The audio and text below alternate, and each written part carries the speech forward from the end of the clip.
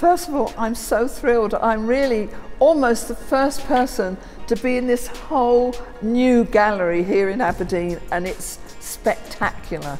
I couldn't have imagined anything more wonderful than seeing my career from its very beginning in the sort of late 60s for 50 years up to 2019.